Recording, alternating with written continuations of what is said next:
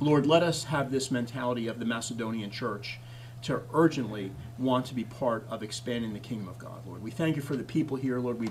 We thank you for blessing them, Lord. Thank you for blessing the church, Lord, and sustaining the church during very difficult times, but keeping the church effective, keeping the church sharp, Lord, and keeping the church continually on the mission. The missio Dei of the church is to expand the kingdom of God. We thank you and praise you in Jesus' name. Amen. Amen. Well, it's just a good day to be in church. I know a lot of people took off today. I guess it's a nice day to take off, you know. So shouldn't take off from church, ever. Ever. How's that sound, right? Ever. You getting that? You never take off from church. God doesn't take off from you, you know. So take part of the opportunities that you have. Yesterday we had a tremendous prayer meeting. You should come out to that. I mean, we had a very good time of prayer, and it's effective time. I did not hand out these to you because I'm not going to hand them out to you, because I hand these things out. They cost about $3 or $4 each to make these, and then I find them in the garbage can or people don't use them. But this is a program that I came up with several years ago. It's a very simple program. I was sharing with the staff yesterday, or the people at the prayer meeting yesterday. It's 21 days of prayer for family, for our communities, and for our future. And it's based on the book of Daniel. As many of you know, that Daniel had prayed, and he had prayed the moment his prayer went up to heaven. It took 21 days to get the response. So I kind of took that and kind of made with it 21 days of prayer and reading the Bible. It's a pretty simple program. It's just found on this one little page, and it has instructions for it. And basically what you're to do is to every day set aside time for prayer. And it's 21 days. It starts today, I believe, because it's 21 days until Easter. Easter would be the 21st day. So my hope is that each day you wake up, or during the course of the day, you'll read the Bible, read a portion of the Bible. I would start off reading Daniel chapter 10 every day and read that for 21 days, because you'll get something out of it. And it'll encourage you to continue to pray and ask the Lord to hear your prayers and answer your prayers. And then each day you can pray for a different person, a different need, or you can pray for the same person for 21 days in a row. I mean, I may pray for the same person for 21 days in a row. I don't know. I'll see what the Lord leads. But I take this little program, and it's got instructions on it, and it tells you to read Daniel chapter 10 to encourage you to pray for 21 days, that God will hear your prayer and answer your prayer. And then it shows you the inductive method of Bible study. It's what we do at the graduate level or at school, and it shows you the inductive method of studying the Bible, and it's broken down for you. I broke it down very simply for you, and then what you do is you kind of read the instructions. You read the portion of Scripture, you read your Bible in the inductive method, and you're learning how to be more of a properly exegete Scripture. And then you pray for the person or issue that you have. And you pray for 21 days, and each day you pray, you put who you prayed for, and you can even put like little notes, like your impressions that, this was a good time of prayer, I prayed for my son, or whatever it may be. And then at the end of 21 days, try not to miss a day. And then at the end of 21 days, you'll have it all filled up on the back. And it's a beautiful exercise to develop prayer in your life and Bible reading. And they have them on the side there. Just take it if you're going to use it. If you're not going to use it, leave it for somebody else, because these get made at a printer, and I don't have a lot of them. I gave some to Pastor Lou. His church wanted to do this with his church, so he's probably announcing it today. And I gave him half of what I had. So it's beautiful. I do this every year. We do this every year here, and I have several of them that are filled up. So take some time out. Look at it. Martin Luther said, "Prayer is a strong wall and fortress of the church. It is a godly Christian's weapon." I mean, prayer is our weapon, right, in the world in which we live. And then Leonard Ravenhill, the father of revival, at least writing about revival, and he was part of revivals. The only reason we don't have revival is because we are willing to live without it. You see what's going on in Kentucky, and it's too disruptive for their life. It's a disruption to the Christian college that's there and the churches that are there. It's a disruption, right? We have to be disrupted by God, right? We want to be interrupted by God. Yes. So here it is. It's on the side table there. I encourage you, take it today. Only take it if you're going to do it. Take it, and I'm telling you, it really will transform your life. 21 days of prayer, and if there's something that's really a real need in your life, pray for it for 21 days. You can pray the same thing for 21 days, or you can pray for different people for the 21 days. So spread the love, okay? Alrighty, where are we at? I think I started a sermon, or I'm going to end the sermon today on the withered hand. So if you have your bulletin, you can open up your bulletin, and I'm going to read to you the text of what I'll be finishing today. It's not a very long sermon. Hopefully we'll just finish this off, and it's a beautiful ending to this particular sermon, and I was able to write and edit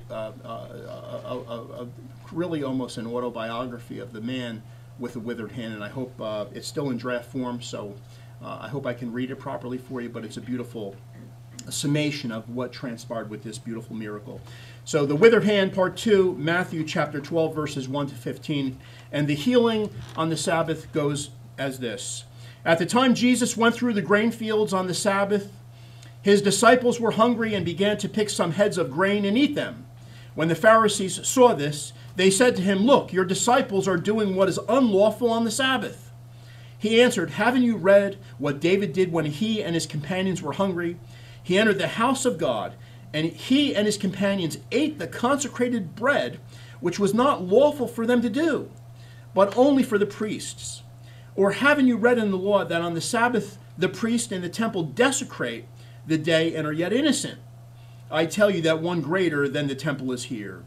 If you had known what these words mean, 'I desire mercy, not sacrifice,' you would not have condemned the innocent, for the Son of Man is the Lord of the Sabbath." Going on from that place, he went into their synagogue, and a man with a shriveled hand was there. Looking for a reason to accuse Jesus, they asked him, "Is it lawful to heal on the Sabbath?" He said to them, "If any of you has a sheep and it falls into a pit on the Sabbath, will you not take hold of it and lift it out? How much more valuable is man than a sheep? Therefore, it is lawful to do good on the Sabbath." Then he said to the man, "Stretch out your hand." So he stretched out his hand, and it was completely restored, just as sound as the other. But the Pharisees went out and plotted how they might kill Jesus. Aware of this, Jesus withdrew from the place. Many followed him, and he healed all their sick, warning them not to tell who he was. So we have this beautiful description of this miracle, and Jesus, as we're going through these particular Sabbath healings, and there's 7 of them, we have, I think, 3 more to do, and each one is interesting, each one is unique in its own right. And here you have this healing of the withered hand. It's called a restorative miracle, where Jesus restored this hand that was really of nothing. Have you ever seen anybody with a withered hand? I've seen people with a withered hand, and it's maybe like 1/4 the size of their real hand, and it's useless. It's very ugly. It almost looks like a claw, and I can almost visualize in my mind what this man's hand looked like. It was all shriveled up, and it was all curled up, and it was useless. And it was his right hand, and in all likelihood he was right-handed, so it was even more of a disability that he had, and Jesus transformed this man's life. But it wasn't without controversy. We see here that prior to this miracle, that Jesus and the disciples are going through the grain field, and the disciples, not Jesus, by the way, at least Scripture doesn't say Jesus plucked, but it says the disciples plucked the grain. They were hungry, and while they were walking through a field, they were plucking and eating. And then the Pharisees actually charged them with breaking of the law. And then Jesus responds to these religious leaders, and these Pharisees, I mean, they're really hypocrites, right? I mean, there's a lot of hypocrisy in each one of these particular miracles that Jesus performs on the Sabbath, and Jesus will confront them during Holy Week. He will confront them very harshly, not only in the cleansing of the temple, but also on Tuesday. So we'll talk about more of that during Holy Week. But Jesus then says, "Wait a minute, you're accusing my disciples of breaking the Sabbath." And Jesus answered them and said, haven't you read? Meaning, he was challenging them. Well, of course he knew that they read the Old Testament, but they may have read the Old Testament. They didn't seem to apply the words of the Old Testament to this situation. And Jesus points this out, the good rabbi that he is. He says, Jesus answered the Pharisees after being accused of breaking the Sabbath, "Haven't you read what David did when he and his companions were hungry? He entered the house of God, and his companions ate the consecrated bread, which was not lawful for them, but only for the priests." Certainly, this transaction was a lot less of a violation than that would have been. That was clearly a bad violation, but rather they were coming back from war and they were hungry. And then Jesus said, or haven't you read in the law that the priests desecrate the temple because they work all day? And they're working all day in the temple, and they're sinful, as compared to him who is without sin. And he uses the word desecrate, that the priests desecrate the temple. I'm wondering, I'm wondering what Jesus thinks about us pastors all Sunday long, all over America. How many of us are desecrating the temple of God? These are tough questions. Theologians ask tough questions, not afraid to ask the tough questions. But this is what we need to be asking ourselves. Are we much like them, that we desecrate the temple on Sundays? I can tell you there's a lot of priests that do, and pastors that do. We need to challenge ourselves, and Jesus is challenging them. And then he goes and says this, I tell you that one greater than the temple is here. There was nothing greater than the temple for the religious Jews, for the Pharisees. The temple was everything. It's where God resided. And now Jesus is telling them one that is greater than the temple is here. He's equating himself to God, that he is God. And he's telling them in so many words. And then he says, and he really summarizes in a way all of the Sabbath, that he desires mercy, not sacrifice. And really mercy is a coded word for love. When you love, you have mercy. When you have no love, you have no mercy. And you can see that throughout history. When there was no love in the Third Reich, and there was pure evil. When there's no love for our humanity, for others, brothers and sisters, we treat them terribly and do terrible things when there's no love. But when there's love, Jesus desires that mercy, not sacrifice. And Jesus is really giving an explanation as to what he came for and what his person and work signified. And then he said, the Son of Man is the Lord of the Sabbath. And then he finds this man with a withered hand and asks the question, is it lawful to heal on the Sabbath? Jesus asked the question, is it lawful to heal on the Sabbath?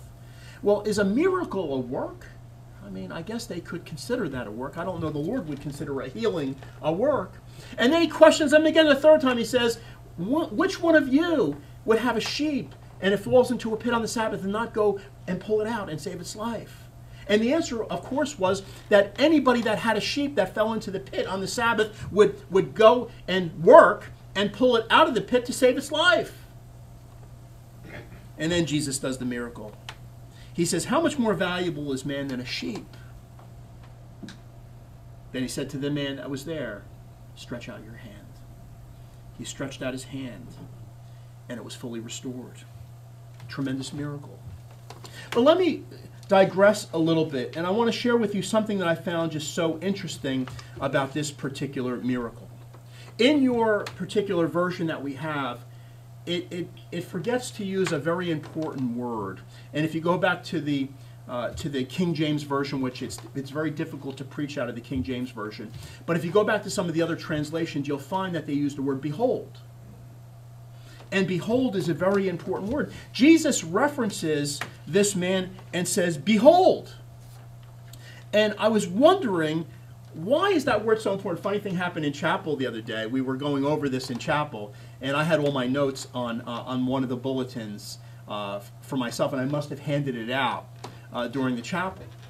And so I was asking just kind of a rhetorical question. I said, of all the words, there's about 250, 300 words in this portion of Scripture that you read from. It's Matthew chapter 12, verses 1 to 15.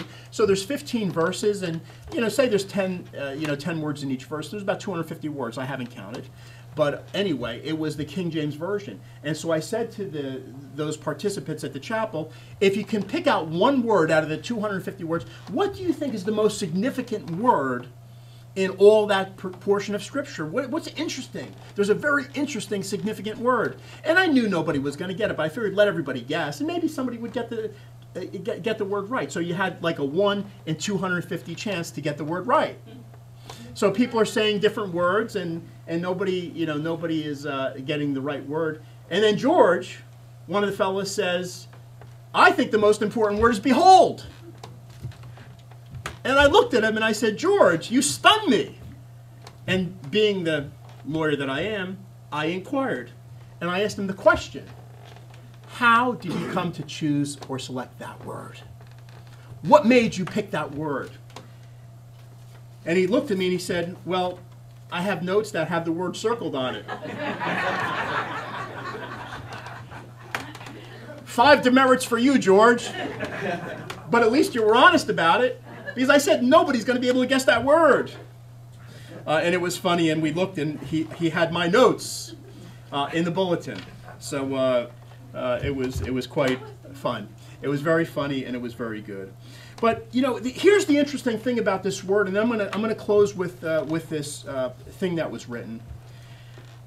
Jesus went into their synagogue, and there was a man who had a withered hand. Nothing really overly significant about this. But the interesting thing to me is that when Jesus saw this man, and he referenced the man, he said, behold, and he was looking at the man, he was referencing, behold, to this particular poor man with a withered hand. And I began to think to myself, I don't remember him ever saying that to the disciples. It's a very unusual word. And the word means something very special. In many places, when someone would use the word behold in that time, it was referencing a very special or very educated or very celebrity-like status, behold. But here you have this man with a withered hand that would have been akin to a leper being in the synagogue. See, the world, if they walked into the synagogue and the question were asked, who is the most righteous in all the synagogue? People, we would look around and we would find the person that's dressed in the royal robes and the religious clothing, right? The person that looks the most religious, that appears to be the most religious. And we wouldn't look back at this leper or this man with a withered hand curled up in the corner away from everybody because he's so embarrassed as to the disability that he has. See, but Jesus comes in, and he's not fooled by the appearances on the front. He looked to the heart. And he didn't say behold to the religious leaders. He didn't say behold to the Pharisees. He didn't say behold to even his own disciples, but he said behold to him. And it goes to show us something. Behold, although there were some great people in the congregation in the synagogue, I find no notes of admiration about their presence, no beholds asserted to Peter or Paul or anybody else for that matter. But behold was given to the man with the withered hand. There would be a behold put on the man with the withered hand. Behold means to look at, pay attention to. Behold is a term of great affection, greatness, and special gratitude that Jesus had for the man with the withered hand. Some say that, well, the man with the withered hand should have never been in the synagogue. It was a plant by the Pharisees. Now, we don't know that. Scripture doesn't tell us that. It's certainly a possibility, because the man with the withered hand is in the synagogue. He's unclean. He's deformed. And then the Pharisees say to Jesus, is it appropriate to heal on the Sabbath? Is healing okay on the Sabbath, right? Everyone was there, and they were looking, and then all of a sudden, Jesus says, behold. And he says, stretch out your hand. And the man is healed. I wonder, this unnamed man with the withered hand, how special he was. How special he was. Let me read to you what I think he wrote to all of you, and I'm going to share this with you. Please bear with me. And then we'll close. This is a monologue of the man with the withered hand. And I think you can apply it to yourself. Another Sabbath, another visit to the synagogue, another day of trying to fellowship with God only to be ignored, rejected by the religious leaders. You see, I'm unclean. I have a deformed hand. It's very unsightly, and people have always treated me differently because of it, treated me like a freak. I've had to cover it up because it scares the children. But it's the adults that seem to have to be repulsed by it more. They treat me like a leper.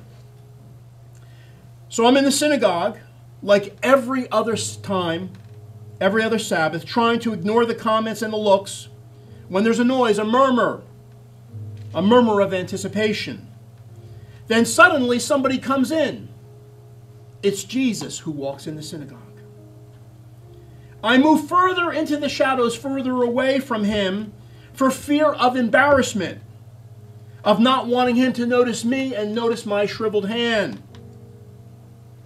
I'd heard he'd been going around healing the multitudes of people, healing all types of sickness, disease, and illness, healing the lepers, healing the blind, raising the dead. But why would he bother with me? Nobody else has ever had. I suddenly noticed that he looked at me, looked straight at me, and somehow looked deep into me, into my heart, my mind, and my soul. And he said to me, behold, like I was somebody. It's like he knew what I needed. Everyone else looked at me too. But they looked at me differently. The Pharisees, the people. And for a fleeting moment, love flashed across his face toward me. And I saw it. He looked back at me and he smiled. He told me, come over here. I was scared. Why is he calling me? I went toward him. I was thinking, what's going to happen next? And then I began to think, would he heal me? Would he heal me?